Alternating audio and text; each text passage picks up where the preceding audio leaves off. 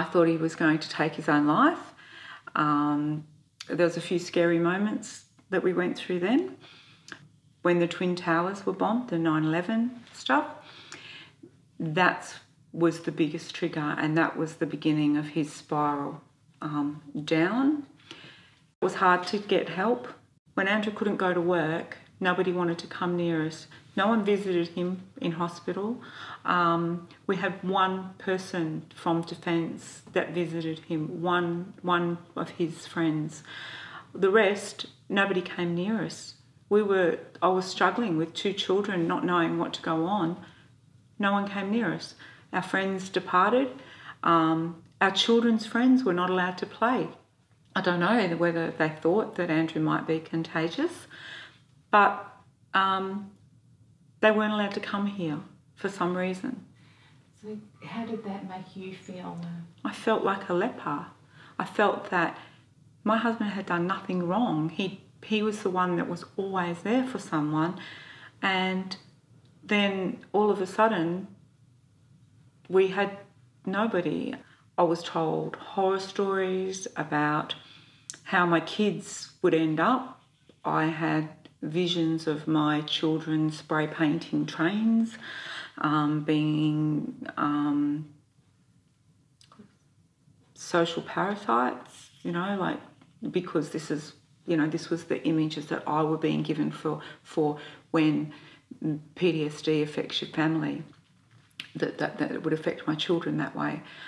So, determined that wasn't going to happen, I started investigating more and started doing more, finding out more about it, finding out about where we would be able to go for help, because we knew nothing about Veterans Affairs or anything at this time.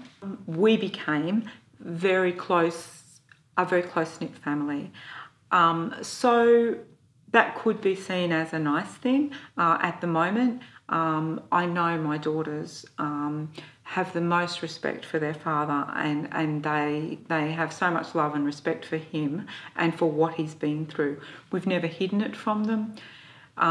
They know what I've been through. It's been hard because you lose your friends, so sometimes you dump on your kids, and that's the hardest thing because they've got to live with your issues as well.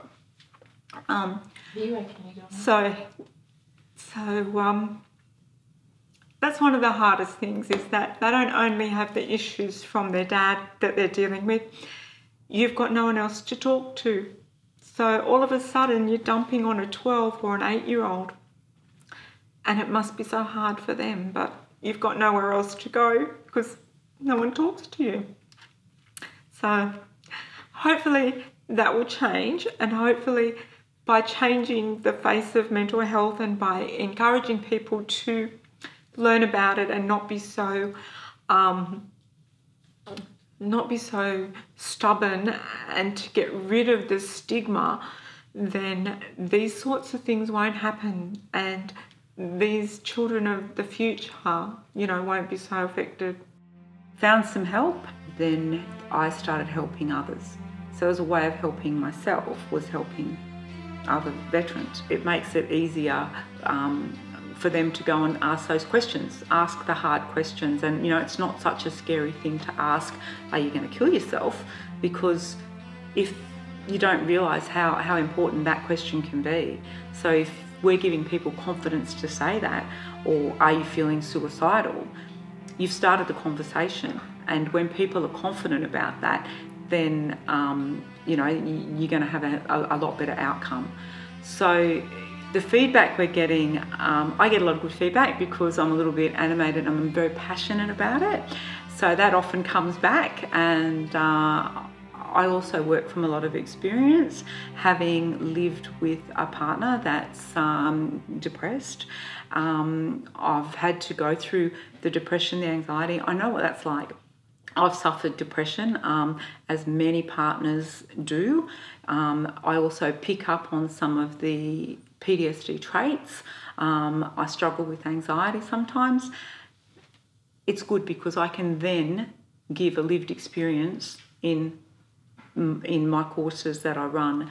I volunteer my time to run the courses. We don't, as I said, we don't charge for any of that. And the feedback is great. So we're educating the community to understand not only our veterans and first responders, but actually understand their own families, because 1 in 4 people suffer with a mental health illness. In 2013, we launched Operation PTSD Support, which cares for the partners and carers of the veterans. So it's supporting those that support. In 2014, we expanded that to look after the first responders, so the fire, the police and ambulance. So we wanted to look after their families as well.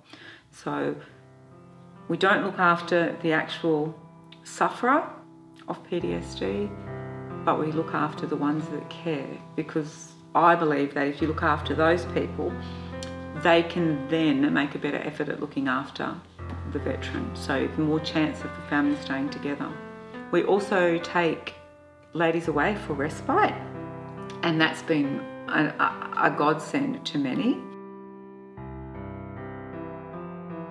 When you find the group and Donna, they give you so much information, and these weekends away, it gets you away from all the stress. Even though everyone else is dealing with the same stress, you can leave it behind and everyone has a good laugh, everyone relaxes, and you go back refreshed. I love to come along and get involved with these ladies. I get to laugh, I get to forget about day-to-day life and just have fun and be my crazy self, and everybody accepts me. Spending 2 days up here at the retreat that Donna organises, it's so relaxing and it's time away from everyday problems, so it's really good fun. When Andrew first was diagnosed, there was no support for families at all. There was nothing there. Thankfully, over time that's improved. I'm also thankful that my children didn't end up like I thought, and they didn't end up spray painting trains, to my knowledge. Both of them were helped through the Veterans Children Education Scheme, and I helped through school and university. So both my children have gone on and done things for themselves. And whilst the PTSD will have always had an impact on them, seeing a dad try to suicide, or seeing the mood swings and living with the depression has to impact on everybody within the family.